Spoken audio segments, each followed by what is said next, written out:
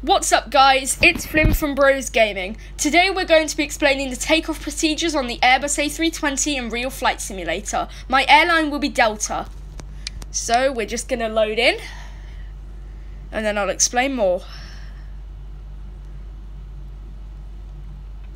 So, before takeoff, once you tap the screen to calibrate, which I have done, you need to hold down the flaps button to choose your flap setting depending on your preferences.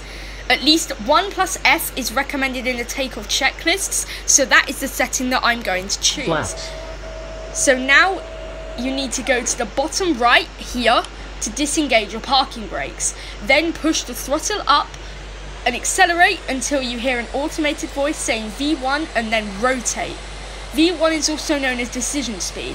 This is when you are going too fast to abort the takeoff. 80 knots. So we've got 80 knots. And it's going to be lifting off. V1. Rotate. And then rotate. So let's lift off. So shortly after takeoff, you will hear an automated voice saying positive rate. Positive rate. This means that you need to retract your landing Gear up. gear by pressing the gear button on the right hand side of your screen.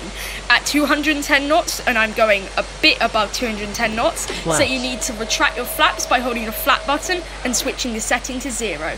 After this is complete, press the A/P button above your throttle and select navigation mode, or NAV. This will guide you to your destination so you don't have to worry about speed, turning, altitude and more.